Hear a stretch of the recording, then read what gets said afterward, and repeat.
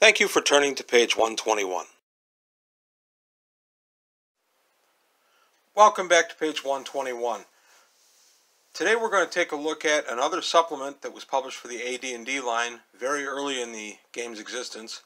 This one was published in 1980 by TSR, and it's called the Rogues Gallery. This one's a little more famous than the one that featured in the previous video. This one has a little more meat to it than the others and is a little more commonly known. Here's the back of it. Just some more of that nice, clean, first edition artwork that I still love. This one was here to help you develop your game and to develop player characters and non-player characters. This game gave you a lot of different characters to look over and would help you design not only NPCs for your dungeon, but would also help you design player characters. I would take a look at this and use it kind of as a touchstone for different characters I might want to develop sometime down the line. As you can see by the table of contents right here, it's got it all broken down by class. These are all the first edition AD&D classes. They're listed alphabetically. Every class is represented, even bards. And then it comes down at the bottom. It talks about caravans, city guards, things like that. I'll get to that in a little bit. So going into the book, this page again with some of that fine early D&D artwork. The Rogues Gallery here, it tells you exactly what it is. It's a guide to help you play Advanced Dungeons & Dragons and specifically help the DM to create non-player characters. I used the heck out of this book. I still actually refer to it from time to time. This book has a lot of inspiration lurking in its pages. I'm going to show you the setup, the way they structured each of the NPCs, and then why it was so useful. So basically, it's got the listing of all the abbreviations that are used in this one, the character's race, the gender, alignments, the stats, the levels, the hit points, all the stuff you need to actually play the character. And then it comes down to, it even goes into details such as hit adjustments, damage adjustments, dex bonus, saving throw bonus, and things like that. Then it comes into some stuff that isn't touched on much for NPCs anywhere except maybe in the Dungeon Master Guide. And this is different categories that show the age, appearance, possessions, sanity, general tendencies of the character. These are all brought out for every single player or non-player in this book. So it gave you a real quick way to take a look at somebody and say, oh, I like this ranger, but this ranger is miserly. So that's something maybe I could build into it to role play it as an NPC encounter, or perhaps as somebody that the party wants as a hireling. Yes, I'm that old. We used hireling. Okay. The book is formatted in an inverted style like this and lists everything just as tables. There are a percentage table next to it, or D20 depending on how many of each class is presented, and you could just throw the percentage dice and up it would come, and you would have all the stats ready to go. I used this a bunch. It saved you time generating thief skills especially, because it was all right here on the table. The bard table, as you can see, there are less bard options, but there's still plenty. Again, some of that beautiful first edition D&D artwork. And I'm not mocking when I say that. I love that artwork. Coming over to here, you've got your clerics and so on through the book. This book was incredibly useful. As I said, I still go into it now and again. If I'm developing a town, I'll pull this guy out and I'll go through it and come up with some inspirations for some of the town encounters. Here we have the fighter chart. This one probably got the most use of any of them. And then straight on through, some more of the really, really beautiful artwork. And then we're down to the illusionists. Again, not as many illusionists as some of the other classes, simply because it went by what was the most popular class. Magic user, as you can see, there's a ton of MUs in here. And these would go from any level, from a first level hedge wizard type all the way up to a 12th level mage, somebody powerful. And then monks, first edition monks, not Unearthed Arcana monks. And then they even went into multi-class characters. So if you wanted that half-elf fighter magic user, well, he was here. And they have a couple of pages of those. So keep going on the multi-class. And some more of their very, very nice artwork. Paladins. You name it, it's here. There you go. These are the Rangers. The Rangers saw a lot of use as well. I used a lot of fighters and Rangers early in my game as NPCs, also thieves, just because they were really useful. When the party would go to town to find a cleric to heal something, I'd pull this book out, throw the percentage dice, and there was the cleric that they found. Now the next section I'm going to go to is for some other NPCs that aren't of player character races, and it gives more detail encounters and things like that. Sages in early AD&D are not a player character race or player character class.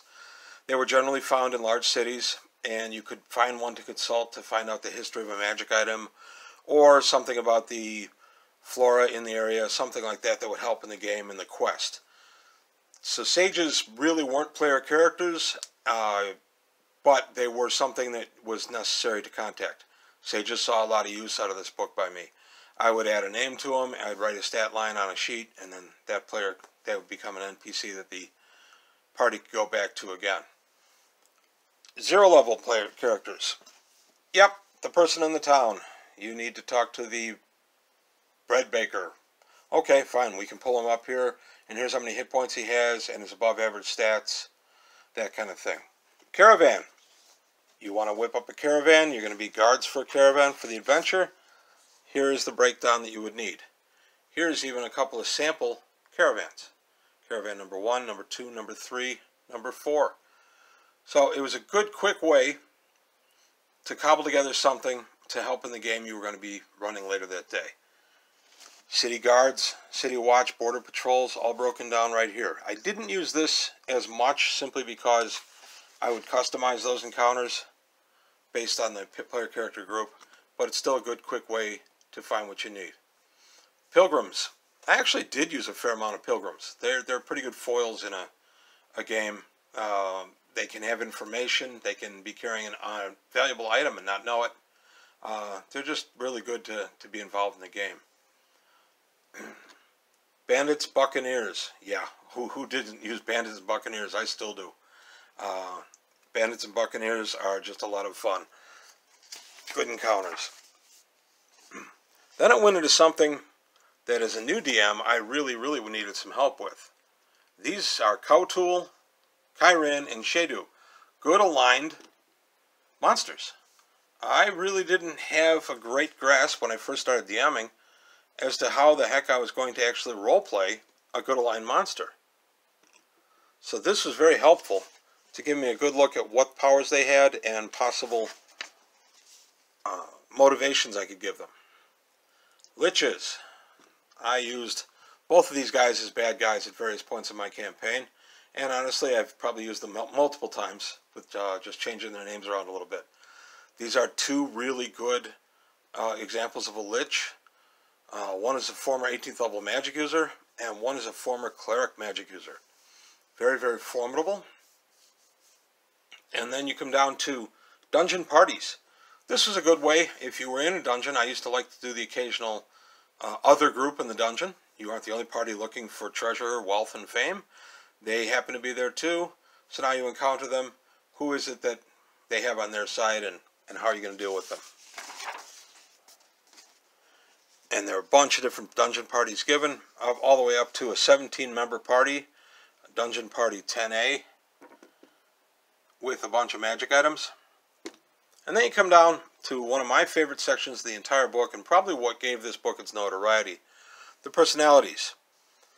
This section was the one that really caught my interest because these were active player characters in campaigns, specifically the D&D home campaign by Gygax and Kuntz and all them.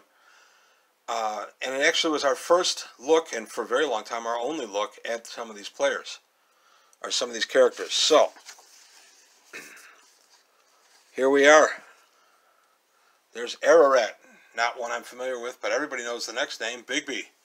There is the write-up, Bigby, Gary Gygax's character. And then another fighter, a couple of that I don't know, they must have just been players in the campaign. Here's Iraq's Cousin by Ernie Gygax. Also with Grimslade. Lanolin. I actually have heard of Lanolin in other places. Lanolin's just one of those names that's known.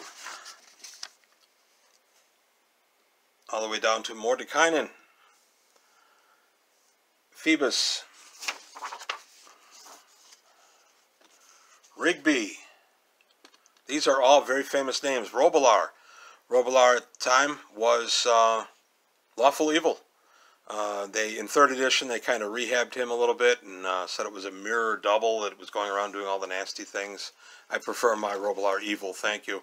Robilar has actually appeared as a villain in my campaign pretty often, so he'll be keeping his evil alignment. All the way down to Tensor, another one of Gary Gygax's characters. This was the really exciting part of this supplement because we actually got to look at existing player characters, higher level, and ones that were still active. Now granted, these are not officially what these characters had and how they were played, but it was a really good insight for a new DM like me to take a look at what was going on, what had gone before what I did, how other people were doing their campaigns, and maybe give me some ideas of what I could do with my campaign. Importantly, this was the first look we had at any of these characters, really, until WG5, Mordekainen's Fantastic Adventure. If you saw my previous video, you saw the end of this module, which shows 4 of the characters. Mordekainen, Irag, Bigby, and Rigby. 3 of the 4 of these guys are just updates from what was presented in the Rogues Gallery. That was really exciting as well. Rogues Gallery came out in 1980. Mordekainen's Fantastic Adventure came out in 1984. It was really exciting to see them fleshed out even a little bit more than in Rogues Gallery. A nice picture of them, and an idea of where they were and where they had been. So, that was really it. I recommend Rogues Gallery highly. I know this is available. You can find it on eBay now and again, but I know it's available on DriveThruRPG as a PDF or print on demand. I really recommend this book. There is a lot in here that you can use. There's a lot in here I still use. I keep this on my shelf with my other books, and I refer to it still fairly frequently. This book is over 40 years old, and it still sees some use. So that's it for today on page 121. If you like what you saw, please like and subscribe, and I'll see you next time. Well, that closes the book on another episode of page 121. Please leave your comments below, and if you enjoyed what you saw, go ahead and hit the like button and subscribe to the channel.